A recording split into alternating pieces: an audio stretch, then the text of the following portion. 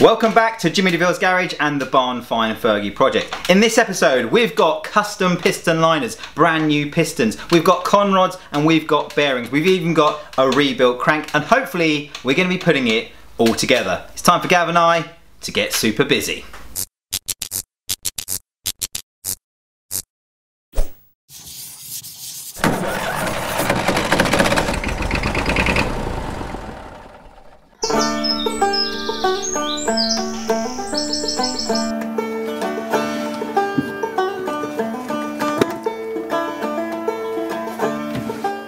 Working on a lathe is a special type of meditation for Gav and I, and when it can bring an old machine back to life, its joys are even greater.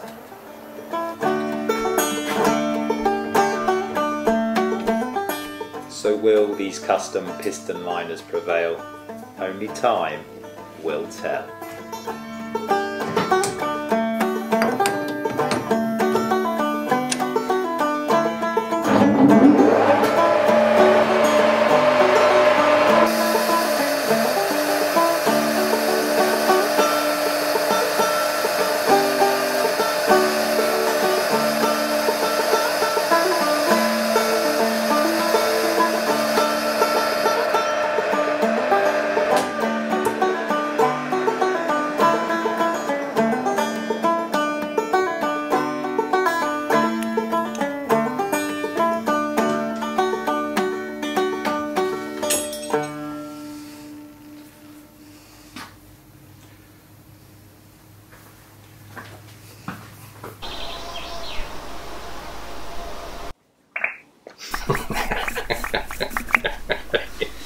Tune. What? Oh, it's not messing about. I'll get on with the show? Yeah. Alright then. So, dare I say it, here we are, Gav. We are finally going to be rebuilding the bottom half of our 1953 TEF engine, but we have said that quite a few times before. Yeah. However, we now pretty much, other than the cam, have touched everything on this block. So we really do think it is time to put this back together, but who knows what's about to happen. Yeah, so I took these home, stuck them on my lathe, and managed to machine this lip down so it matches the old one. So hopefully, when we put these back in, everything should stack up nicely, and we should have the right standoff on top of the block when we put the cylinder head back. And I don't want your head to get too big, but they are looking mighty fine. Thanks, mate. Yeah, they really are. So, the crank's redone, we've got custom piston liners. Here we go, we're about to attempt to put the bottom half of this engine back together, believe it or not. The first job today is to fit the liner gaskets, followed by the liners, cuff rings, retaining rings and locating dowels.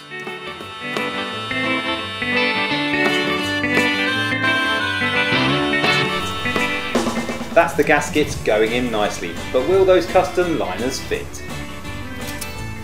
So if we've got this all right, this should all now sit exactly the same as the original. Should do, yeah. Right, should we get some? Yeah, a bit of what? Should we get a bit of blue rain?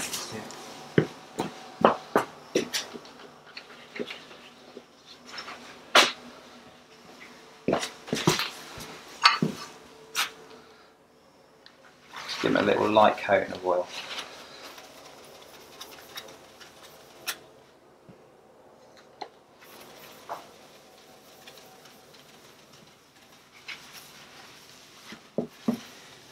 Happy? Yeah. Say goodbye to it. Some good, yeah. Cheerio, mate. In? Yeah. Should just. Oh yes, that's what I want. All the way home. The other three cylinder liners quickly followed suit, slipping seamlessly into the block. It's now time to refit those pesky cuff rings and see if everything fits just the way it should. Is your posterior going? Just a gentle tap there. Squeaky bum time. Yeah, it is squeaky bum time. Oh, gently, gently. Just a real. Right. This sort of high. There she goes. Good jump. Oi, oi. Oh, she's sat a fraction. Oh, well, that looks pretty good. Yeah. Look at that, she's actually free to spin. Free to spin there. Oh, that's where she should go. That's all looking in line, isn't it? Mm-hmm. Next.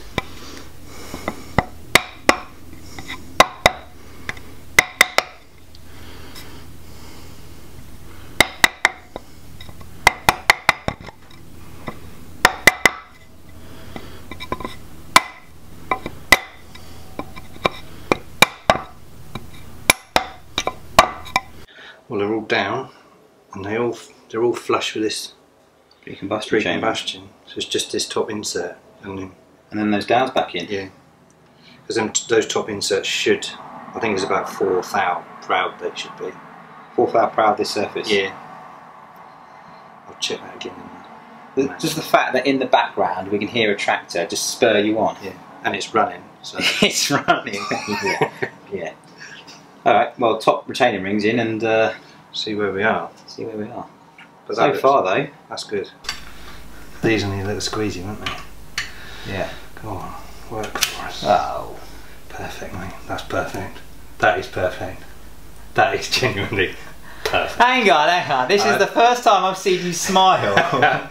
I've been worrying about this. So what should that be? 4 thou. I can see that is. Well, the gavometer says that is 4 thou. My Mark 1 eyeball says 4 thou. That's spot on, isn't it? That is pucker. Oh, come on, next one. Next one. Easy.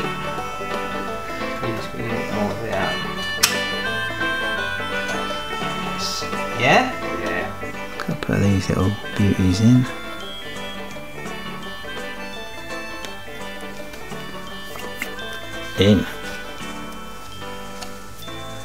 That is the liners in. Now we're making progress. We are making progress. Right, now we do need to do a thing we did, which didn't sort of work for us when we took it apart. We need to now hold all of this in using the studs and those sleeves so that when we're putting the pistons in from the bottom, they don't come flying out. Yeah. So should we get those held in place? And then I think we probably need to consider tipping the whole block up. Yeah. So we can drop the crank in. Yeah. And the con rods and the pistons from the bottom. Yeah. Cut. Crank. It's this engine, isn't it? It's this engine, right. Pistons, con rods, pistons, con rods, crankshaft. Yeah. Pistons, yeah. Let's get these held in place. Yeah. That's looking good though, isn't it? Yeah, pleasing that, mate. Beautiful.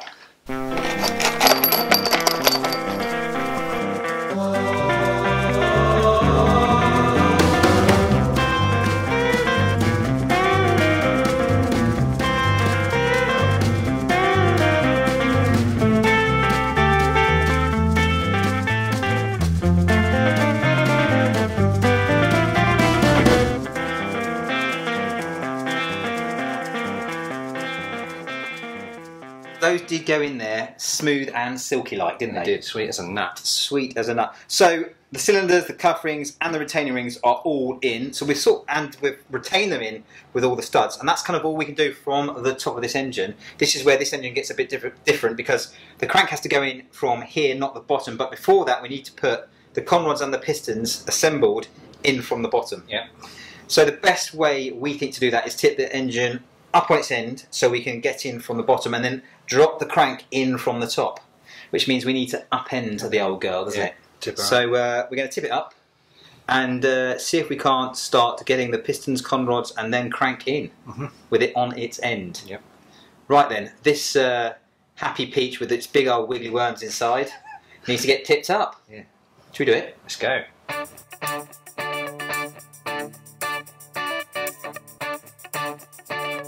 One false move now and it'll be a surefire way for this project to be over.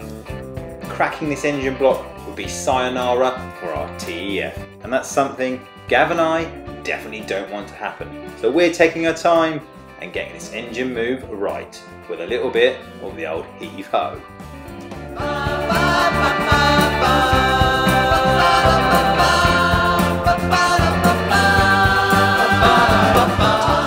We're using the old chain hoist, ensuring this engine can't take a dive to the floor. If you've got any favourite old tools, we'd love to hear about them in the comments section down below. It's finally time to put new rings on the pistons and assemble them to the conrods. Yeah, so we've done the conrods. We've put new small end bearings in these conrods. Yeah, the bearings, old bearings have now gone, and we did use, I will be honest, a little bit of farm tech just like this to do that.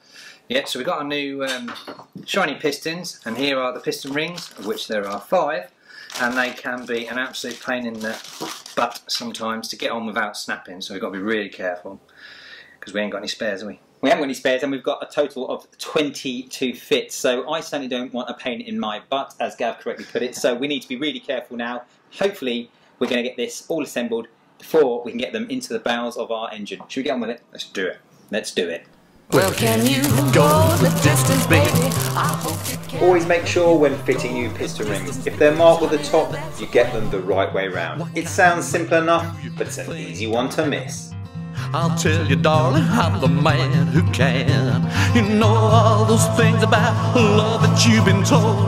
I'll tell them to you every day now till It's recommended that when fitting new piston rings, you ensure that the gaps don't line up. We're really not sure if this makes any difference, but I tell you what, we're going to be doing it anyway. I want someone beside me through the wind and rain, and if you are... That certainly is a far cry from those old things Gav and I fought to get out of the block. If you're enjoying seeing these pistons go back together, hit the subscribe button so you don't miss our next episode. I hope you can, I help you go the distance, because honey, that's the plan. Life's a journey, but we think that it be need. Taking turns of being in the driving seat. You know I'll wear your ring of love of sacred blessed gold. I hear you say you love me from now until I'm old. We can stick together, this woman and this man, overcoming all resistance. With the temperature reaching a fruity 36 degrees Celsius in the garage, things are certainly starting to warm up. Sweaty mess, pistons assembled. Pistons complete. Right, Gav, should we put them in the engine? Let's put them in the engine.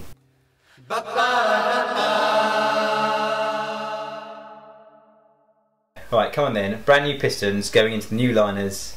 Let's get this block built back up. Yeah. It's about time, isn't it? It certainly is, yeah. It's been a sweltering hot day. It's now actually getting dark outside. It's been a long one. We can do this. We can and we will. Getting this thing working has all just been so far about keeping going. Yeah. Compress those rings. Right. The cutout was towards that side. Should be number at the front. The number should be here. Yes. Yep. Yeah. Right. So if I have it like that. Get to the key of magic in. Having oiled all of the pistons up to make sure they go in nicely and well lubricated does have its drawbacks and makes this job a little bit slippery tricky.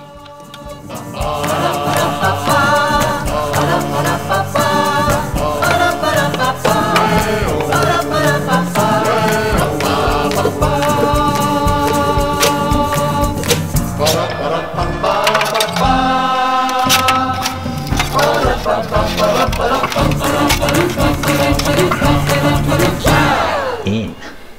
Gav, pistons are back in this engine. Take a moment. You know what's next, don't you? the crank. What about middle? Is middle in the right orientation? Hang on, I need to swap hands around. Is that the bolt? No. That's the top. Yeah, that's the bolt. That's the bolt. That must be metal in there.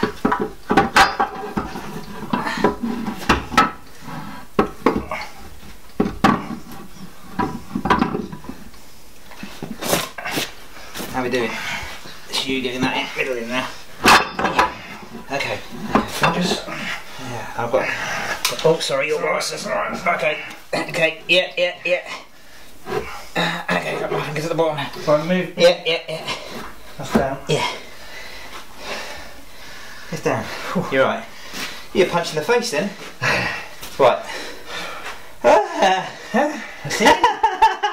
It's in! That dropped in a lot easier than expected, and although the hours are ticking by, things are going to plan. Right, so it's just gone midnight now, so the last thing we're going to do now is reconnect these con rods to the crankshaft, put the bearings and end caps in, get this crankshaft spinning, have a look at these pistons going up and down, and then we're going to knock it on the head.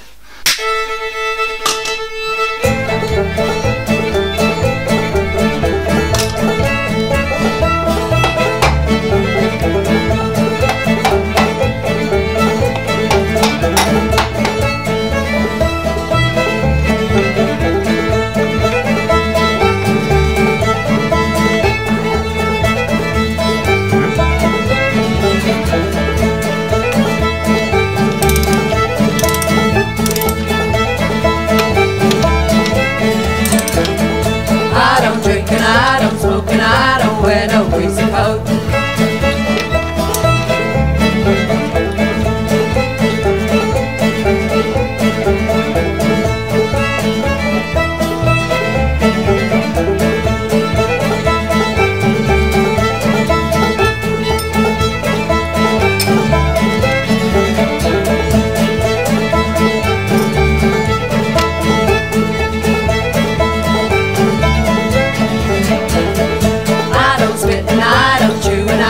Mess with the boys that do.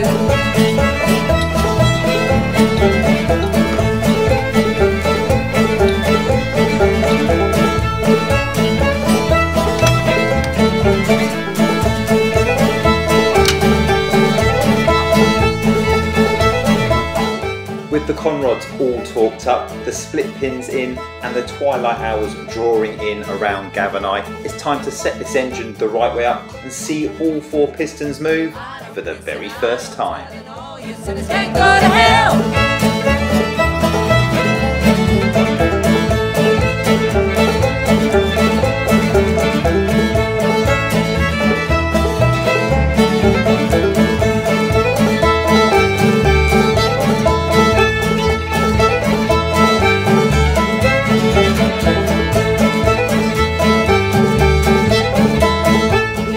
It really has been a long, hot day, but it's at times like this that you really know who your friends are, and you just seem to keep going for each other.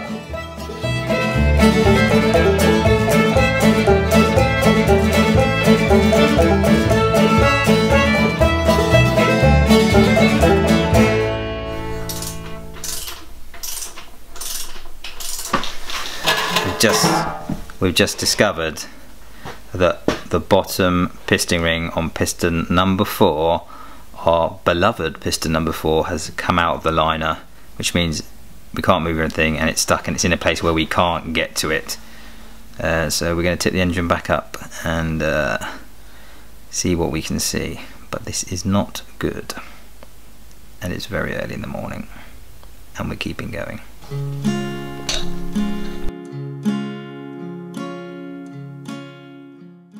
Piston's now level with the top.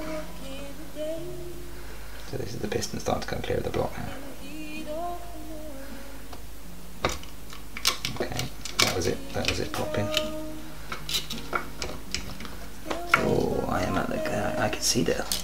This might just work, yeah. You've got a bit more. Let me, yeah, come on then. Come on then. I got it. We can get it from here. We can get it from here. We can get it from here. Right, can you push the, I need a couple of screwdrivers or something.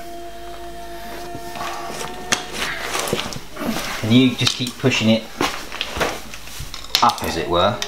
I'll do my best. Thanks. So I'm going to be pushing.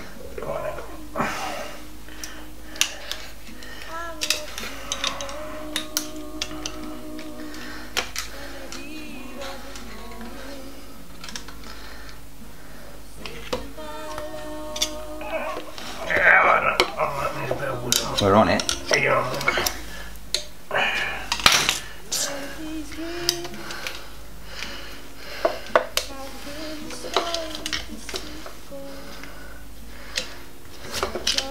Need a bit of work. I need to give that a little bit of. We're nearly in. I just don't want to let this go. Go on, mate. I'll clean it out. Go on.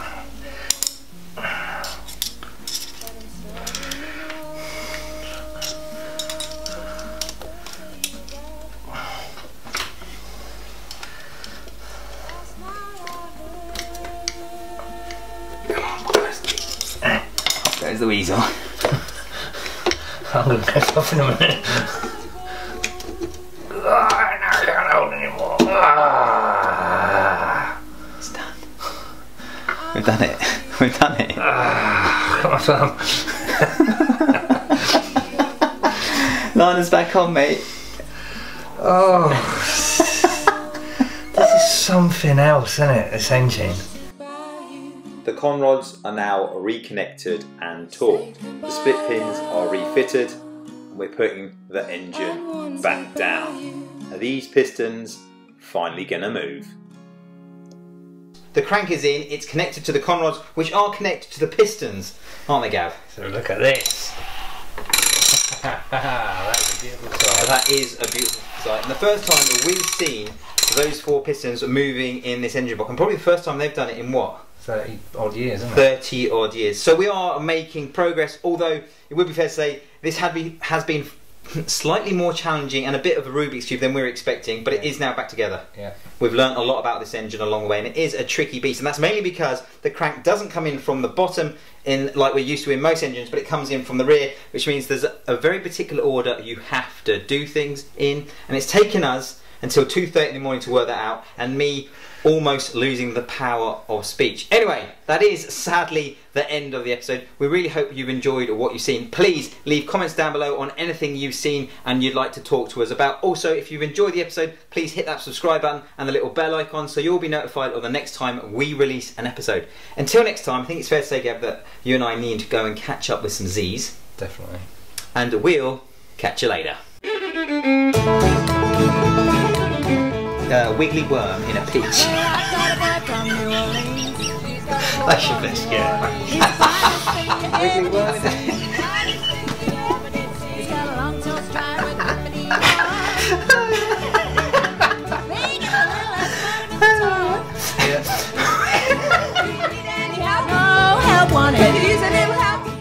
I mean, I've just turned this into detritus talk. That was genius. That was I mean, I don't even know where. I don't know. Oh, I'll tell you a classic. My mum is a classic. There's a thunderstorm. You have to go around and unplug all the TVs and everything. Lightning. It's gonna come down the area and blow the telly up.